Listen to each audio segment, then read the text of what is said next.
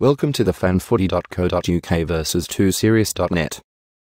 Ash's challenge. First things first, you dwarfy cunt. How did you get on in Dream Team? I was crucified by injuries but put in a good show considering. Fuck off, you feral cunt. It was like I was Frankel and you were black caviar.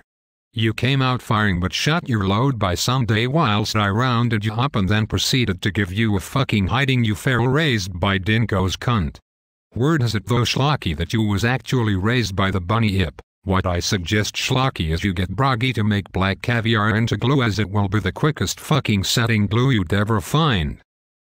And judging by your John Wayne limp, I think you need cement quickly. So how did the other games go? Mac Dave is still shit. Why is that? Probably because he listens to you. Sligo Donkey beat the shit out of him. Lucky he didn't play one of the convicts. Talking of convicts, how did Philip's heavy men go against our very own Spudgunk Islingus? As you'd expect, Broggy took the convict out. Where did he take him? Out back, and buried him in a hole next to Shergar. How did Weeman get on? As you'd expect, your tag team partner saluted over the underachieving Skippy by 32 points. How about Good Old Goat? How did he go against Funky Soul Brother? Funky Soul Brother kicked Vid's arse, but besides that, in general, we are giving these convicts a Dream Team beating.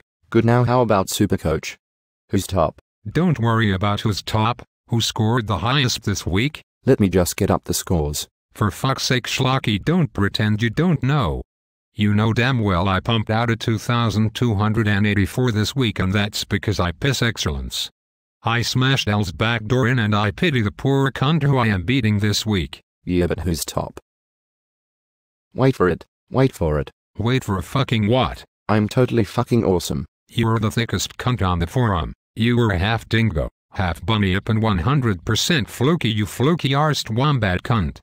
No wonder you are top. Hang on, I beat you the previous round. And I smashed your fucking head in DT, so what's your fucking problem? No problem while I am sitting top of the tree, mate. No wonder you won this week. The feral convict Fez had Joe Watson vice captain and son of God captain. What was he thinking? You always seem to catch these cunts when they have their brain freeze moments, whereas I have to do it the hard way. Fuck off, you pommy faggot. Okay, how did Slarty go against the steam shovels? The kilted Scotsman opened his account against one of the league's whipping boys. Seriously, these convicts don't appear to be taking their fantasy footy too seriously. How about King Spud? He lost against the Argonauts. Yeah, I might make the leprechaun pick up some papers once he's finished raking leaves.